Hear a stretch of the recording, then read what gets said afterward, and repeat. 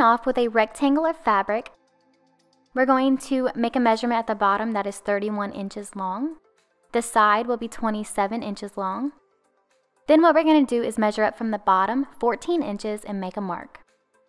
Then from the top, we're going to measure over 7 inches and make a mark.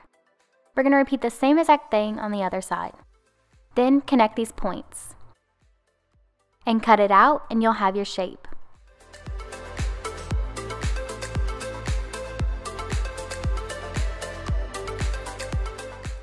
I'm going to be using a 1/2 inch seam allowance to sew this up, and you need to make sure you cut 2. So once you have your pieces cut out, it should look something like this, and I'm showing you that I cut out 2. We're going to put them right sides touching and sew down the side seams.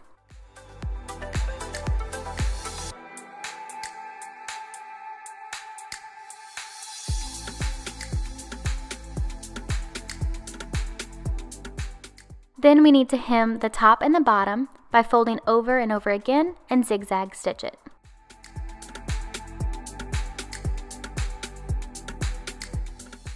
After this, it's actually finished, but I want to take it a step further. And I'm going to grab a couple materials. Take my felt and iron my heat and bond to it, and with a Sharpie marker I'm writing out my son's name. And then with embroidery floss I'm stitching on top of it.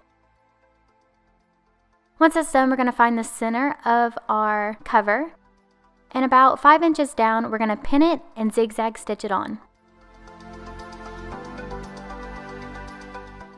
And your cover is done. Not only does it make the perfect car seat cover, it makes the most perfect nursing cover. Nothing is exposed, the baby's hidden, your parts are hidden, it's perfect.